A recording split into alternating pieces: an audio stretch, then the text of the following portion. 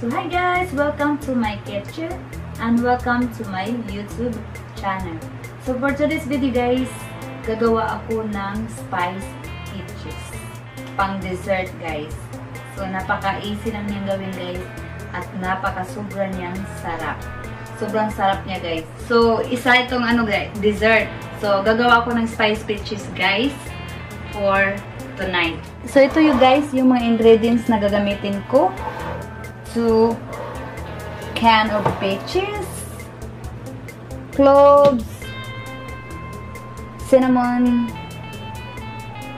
nutmeg, cornstarch, and of course, sugar. So ito yung mga ingredients guys gagamitin today. So first, I'm gonna open the peaches.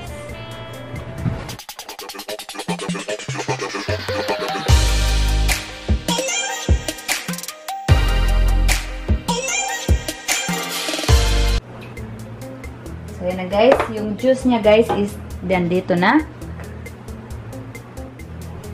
So next natin gagawin, yan. So ano lang natin yan.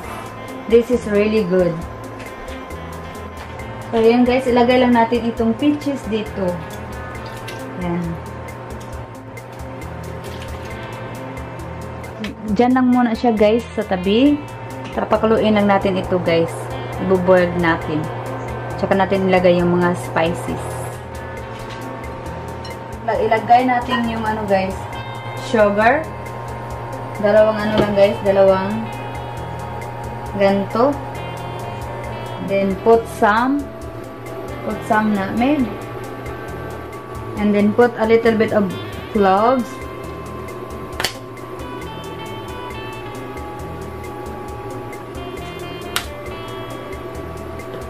And some cinnamon.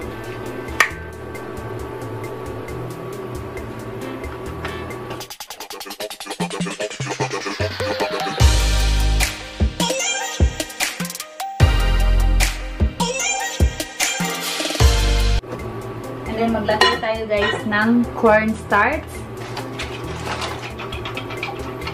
Halo lang siya natin dito. Put the cornstarch in. Yan. Haluin lang natin guys.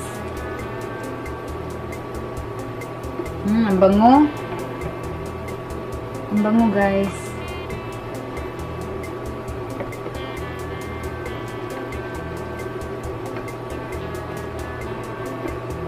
So ayun guys, ang bango ng spices guys.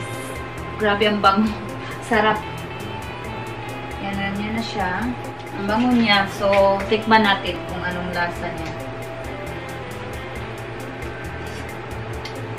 Really yum. Really yum. So, ito na siya guys. So, ganyan na yung itsura niya guys. Yung niya. Yan na, ganyan na siya. So, it's ready na. Yan. Off lang natin ito. Ano siya, oh. Yan. Ganyan na siya. Tapos, ilagay lang natin siya dito.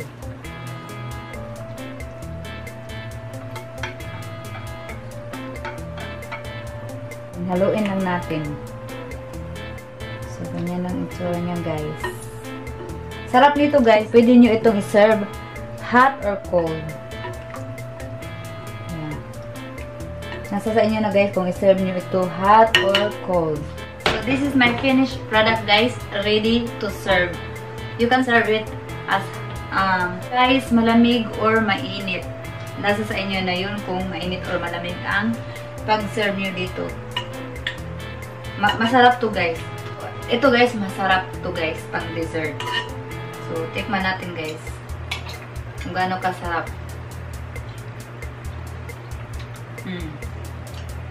Ang sarap niya guys.